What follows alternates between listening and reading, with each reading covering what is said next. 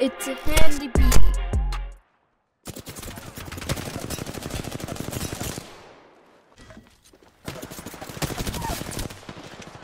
Give me another one. Where the other one at?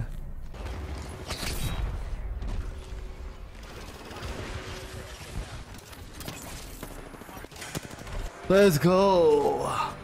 I've actually been playing for a long time. I know people think on TikTok that I just started playing Apex, but I've been playing since the game came out, just on and off. It's a little bit more challenging with my disability. A lot of people don't understand how difficult it is to play with a controller with cerebral palsy. It's not easy. I make it look easy. Do I have a big following on TikTok? I just started doing videos like probably about a month ago and went from 300 to 1,000 followers, and I got like 400k views on one video. Yeah, 400,000. Biggest thing is like I don't let people dictate how I play. I just play how I play and what's comfortable to me. I do try new things. I do try to improve. I probably try to improve too much. It's probably like my biggest weakness. So does your CP? I mean, I can, but it's a little bit more challenging for me to use mouse and keyboard. I guess the best way I can explain, the easiest way I can tell you how to do CP is like look it up or do exclamation point CP in the chat and I'll take you to the link. But like it affects your motor skills. So my thing is like I just want to be an inspiration to other people with disabilities, and I want to make a way for other people with this, because there's a lot of people with cerebral palsy that can't do what I do, or they feel like they can't do nothing, or just people with disabilities in general. That's my goal. If I can make make their day a better day, or pave a way for them to like have a life where they're not just sitting at home and doing nothing, because I mean that was me for the longest time. A lot of people think I'm young. I'm 36 years old, about to be 37. I'm an old dude, bro. I got a wife and kids, or a kid I should say, not kids. But that's the beautiful thing that I wanted to do. I wanted an esports league to be for the disabled. Logitech heard that, and then now there's that adaptive esports tournament for Rocket League in October that I'm going to be a part of, which is pretty freaking sick. Got them? Let's go, baby. Yeah, I got a family. Yeah, bro. That's why I say, people say, oh, I'm sorry.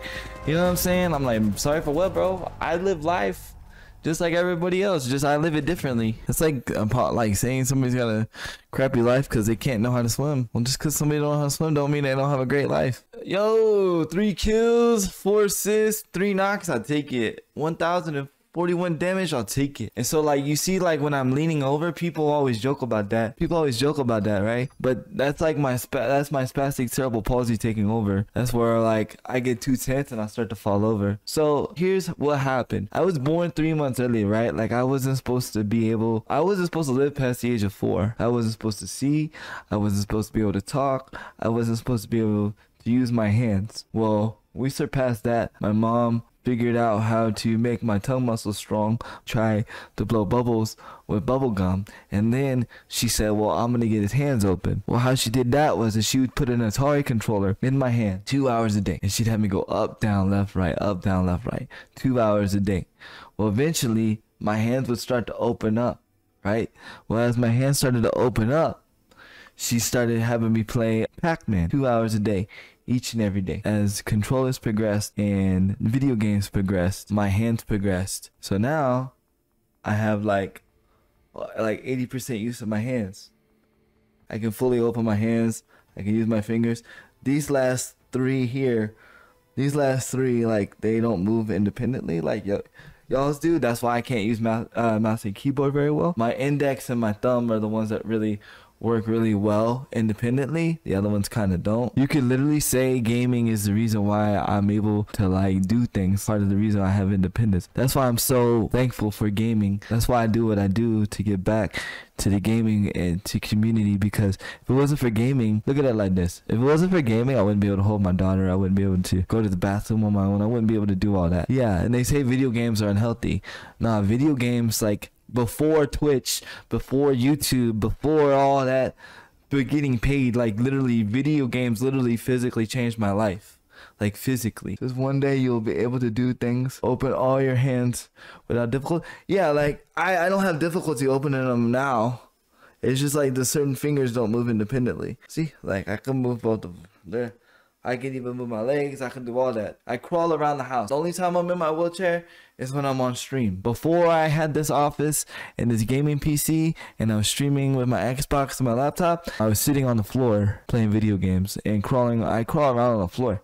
So yeah, I can use my hands pretty freaking well. See, I'm drinking coffee right now.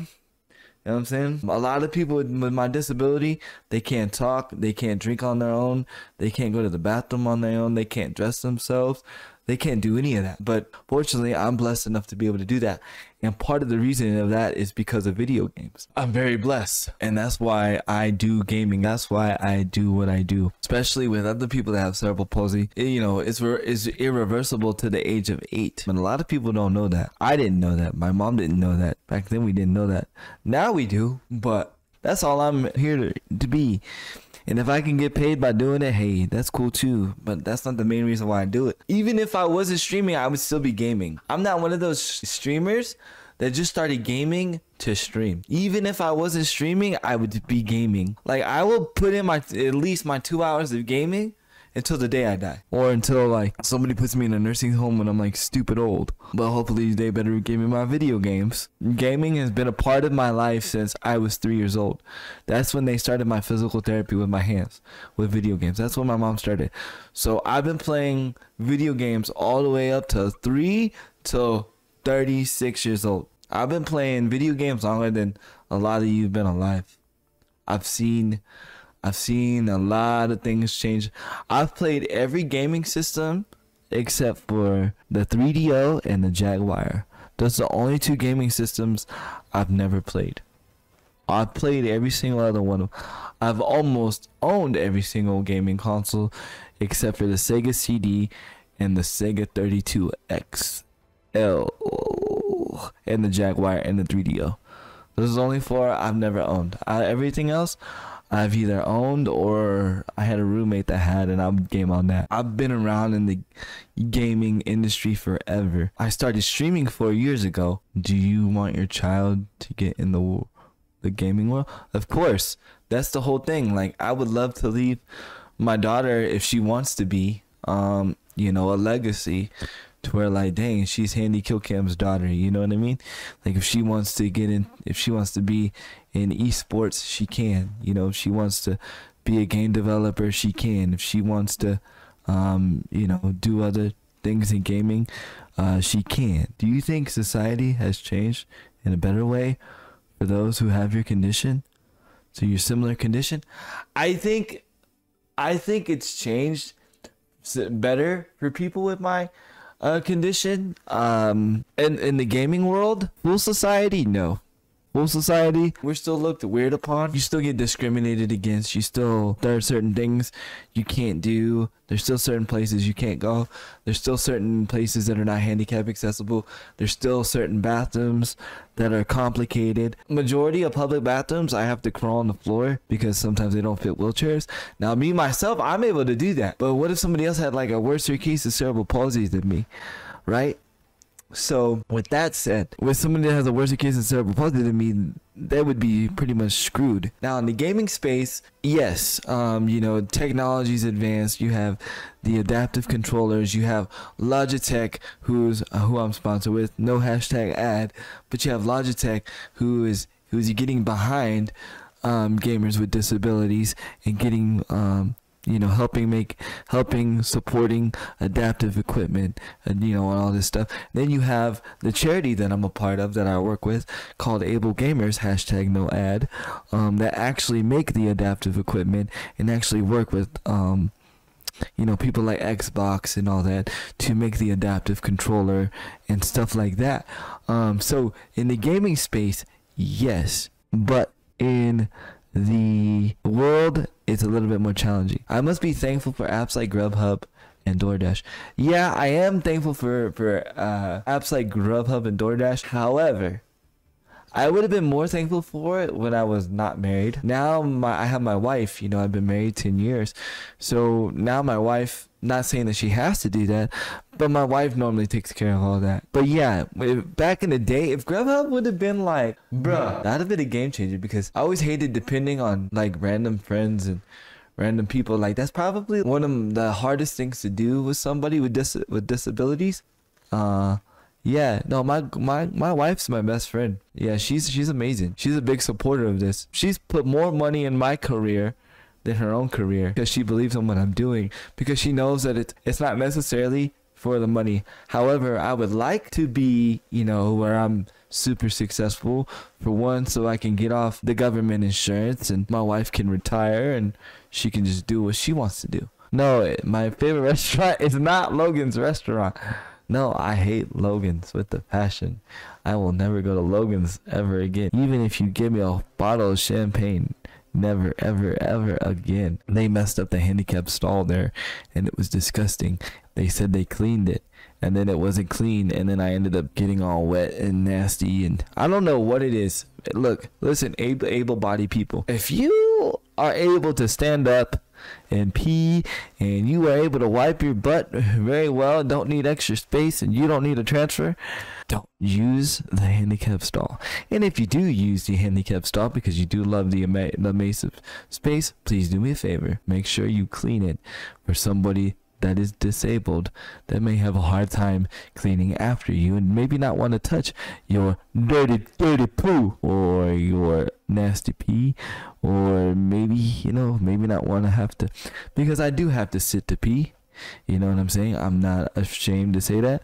I do gotta sit down to take a pee, and guess what? Sometimes your pee is on my butt. I do not like that. If you sprinkle when you tinkle, be a sweetie and wipe the CD. I mean, that was one thing my wife didn't have to worry about us getting married. She didn't have to worry about me leaving the toilet seat up. How old is my child? My child just turned 10 a couple of days ago, actually. Normally I've been doing TikToks every day, but I've just been very picky on my clips, so I haven't been posting. Everybody loves my squad wipes. TikTok loves my squad wipes. Whether it's because I got CP lobbies as people put in the comments, or whatever the case may be, people love them. It don't matter. I'm gonna get haters regardless. I don't let the haters dictate on how I do. I just let the haters motivate me. If I ain't getting haters or love, then I'm not doing something right. If I'm getting nothing, then I'm doing something completely wrong. That's why I learned not to really get mad at trolls anymore or whatever. Unless it's somebody that I know.